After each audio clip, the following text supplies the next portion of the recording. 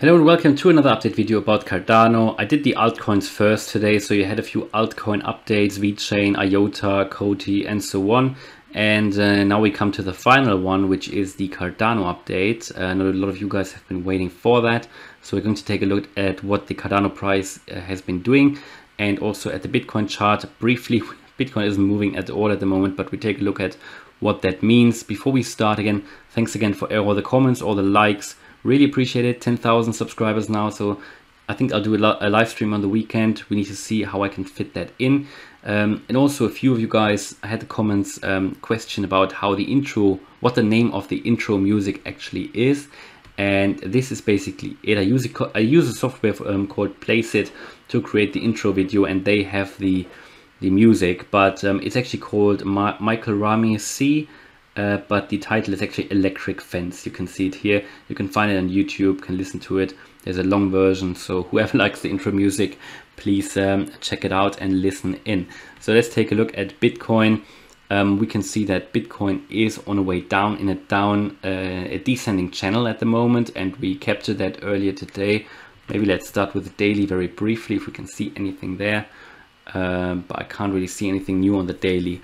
So, however, what we can see here is that, yeah, we are currently just seem to be potentially heading towards that 50 line of the RSI on the daily. You know, the 50 line is basically dividing the bullish, which is above 50, and the bearish range, which is below 50. So we're currently slightly bullish on the RSI on the daily.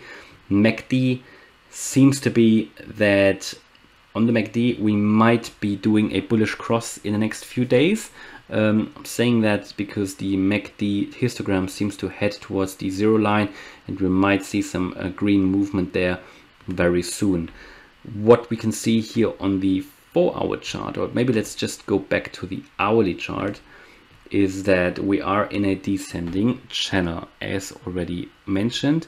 Now, is that good or bad? Well, the descending channel in itself is obviously a downtrend, but only a very short-term one. But if we can have it, or if we do have it together in such a formation where you had a long uptrend here, you can see that clearly here where we started down here at 44,000 very strongly. We had a strong move to the downside. As you can see here, you can see that lower wick actually, or was it actually a candle?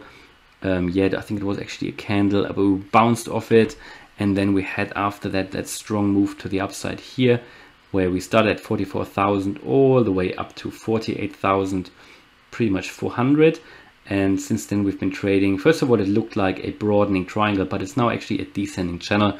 That is actually a pretty much textbook like bull flag. Yeah, I would call that bull flag. We are still in a long-term uptrend anyway, in a higher time frame. So that could really be a bull flag, which makes me personally think that we might be moving to the upside from here. And the target I gave you that this morning, I think for that would be certainly around the 52,500 level. So let's see how that will play out, and that would be certainly very interesting if we move to the upside. If we move to the downside, well, it is important actually for us. I think a breakout is actually imminent for that. The reason I say that is because we are currently holding that 47,200 level. That is a key level. Below the 47,200, we are actually breaking back into this sort of channel after that flash crash that we had. We traded in this channel. If we break below the 47,200 again, then we will get back into this channel. I think we want to avoid that. I don't think it would be, to be honest, that bad necessarily, because we would still be, if we continue to trade in that descending channel, we would still be in that bull flag and then potentially break out. But I think it won't take long and we will break out and hopefully to the upside. That's what I currently think with Cardano. crabbing along, to be honest, and yeah, I don't want to say disappointing, but it's so boring at the moment to watch the Cardano chart. I know how a lot of you guys are feeling. This is the 4-hour chart for Cardano. We can still see the same formation that we've been tracking for the last few days actually. This head and shoulders pattern, which if we go down to the neckline at 230 could actually play out, and then we could drop down to $2. At the moment we are still above that support line here at 235. So it is still a descending triangle we're currently trading in. It's so boring to watch. I know what you guys think, so I won't spend a lot of time on it. we need to see how that plays out, but we are certainly, you know, a breakout is very imminent. And that breakout, because we are trading in that apex, whenever we come into an apex, and you know that from previous moves, here we had a breakout here when we moved into the apex of that triangle, breakout to the upside. We had an apex when we moved into the apex of that ascending triangle, breakout to the upside. So again, it could still be a breakout to the upside as well. I still think it could rather be a breakout to the downside, because this is now a descending triangle. This one was a symmetrical triangle. This one was an ascending one, so bullish. This was also trend continuation. So for me, because we're in a, you know, higher time frame uptrend, that sort of for me was more to the upside as well. But now, because it's a descending triangle where the price can't really push away anymore from that horizontal support line, the sellers really don't allow the buyers to push the price away. So I think a breakout is imminent, in my opinion, to the downside. That could lead us to 230. Why do I say that? Because that descending triangle, in my opinion, you could really argue it started here. That is then, that length of that candle would then be the target. That would pretty much take you to, sorry, not to 30, it would take you to 220.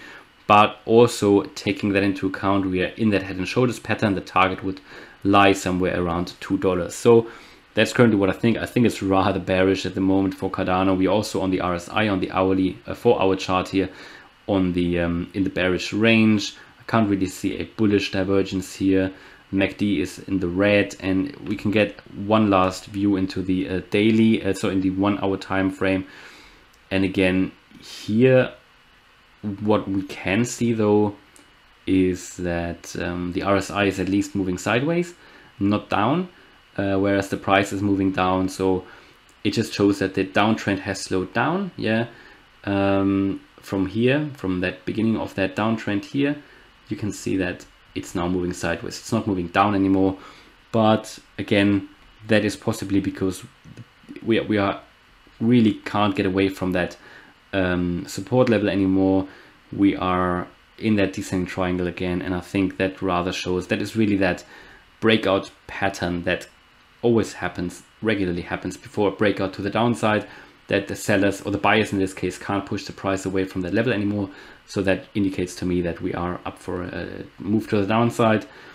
I would be happy if we go up, don't get me wrong, and medium term anyway, I'm very bullish on Cardano. But I did say yesterday when we looked at the Elliott wave method that I think we could go down once more to $2 or even 180, and from there then we could move to new highs of around 450 at least in the next few months. So exciting times, even though it looks extremely boring on the chart. I think something big is coming here for Cardano, and to be honest, I'd rather see moves to the down or the upside than just this sideways movement which we had. Cardano is very indecisive. We had it now a few times that we've really just been moving sideways and not much has happened. So it's quite boring times, to be honest, for Cardano holders, but that will change sooner than you think.